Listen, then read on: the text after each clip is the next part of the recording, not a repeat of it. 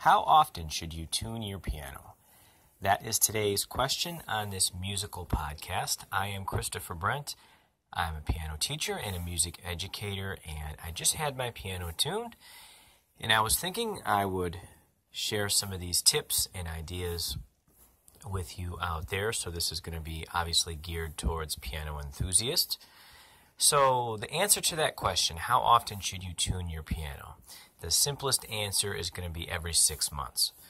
So it's like getting the oil changed on your car. Basically, you got to take care of your piano, you got to maintain it, and it does require service. So you got to get it tuned at least every 6 months, at the latest maybe a year, but you're kind of stretching it. And of course, there's going to be a few things to factor in here. It's going to be humidity levels, where you have the piano in the house, what the temperature is like and what the air is like, what time of year it is, how often you play it. In my case, because I'm teaching on my piano, I have to get it tuned a little bit more often. And sometimes I forget that, actually. I kind of fail to think about how often it's played.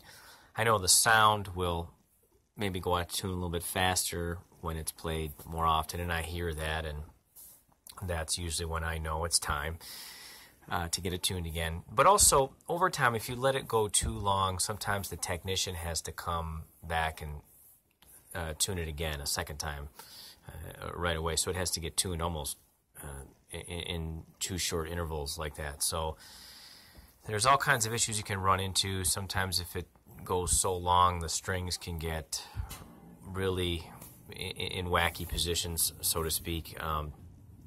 I'm not a piano technician, I should say that right off the bat. I'm only speaking as a pianist, as a player. I'm speaking from that perspective. But you got to get your piano tuned. If you let it go for years and years without getting tuned, some other issues could come up, and you don't want that to happen. So try to think of it like going to the dentist or getting your the oil changed on your car. Think of that 6-month interval as a time to get your piano tuned, and you'll tell by sound. A lot of times I forget really when it was the last time I had it tuned, but I know by how it sounds that it needs some maintenance and it needs some work. So definitely contact a local reputable piano technician in your area to come take a look at your piano. And sometimes there's other things. Maybe there's sticky keys, or maybe there's something wrong with the pedal. In my case, my piano has some other issues with the bushings and let-offs and other little things inside the piano.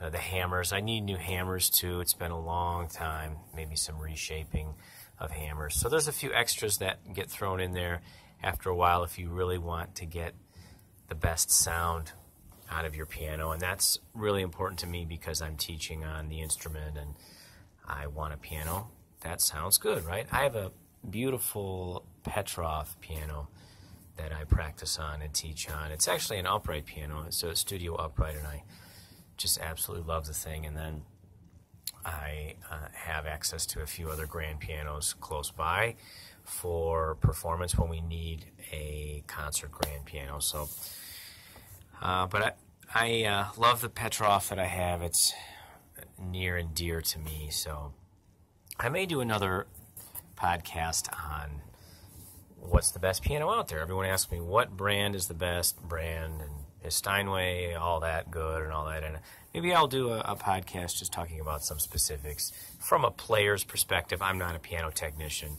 My piano technician colleagues know every little thing about the inside of a piano. It's amazing. I learn something new from them every day, and it is an art. It really is. A piano technician knows these things in a way that's truly amazing, and it's a craft. So hats off to all the piano technicians out there. We love you. Keep up the good work, and make sure if you are someone who has a piano to take care of it. There are climate control systems that do exist if you have a piano in a room where the temperature might change a lot or there's a lot of humidity. Especially in wintertime, there's issues, where the heat will go on and off. Some days, and here in Michigan, it can be 45, 50 degrees in wintertime, and then 2 days later it's 10 degrees below zero. So there's going to be more heat going, on the colder days, and then there's going to be less heat going in the house when the temperature is warm. So this fluctuation can really throw off things. So there are climate control systems that you can put into pianos that regulates everything. So there's less of an issue in circumstances like this. So that's something to look into. They're not too expensive. There's other things you can do. You can have little containers with water nearby or even inside the piano during the winter months to help regulate things a little bit more. So you got to look at where things are and what the situation is in terms of where your piano is located. There's some old things about like don't have the piano near a window or like an outside wall or things like that. But nowadays construction is so much better in houses, generally speaking, so that might not have as much of an issue as it used to in years past. So get your piano tuned, contact a local qualified piano technician, and you can look up things online and look at reviews and testimonials and things like that of local piano technicians. So every 6 months, that's going to be the key date that you're looking for when you want to tune your piano. So if you have questions, email me at chrisbrentmusic@gmail.com, subscribe to my YouTube channel, and visit my website at www.christopherbrent.com. Thank you so much, and have a wonderful day.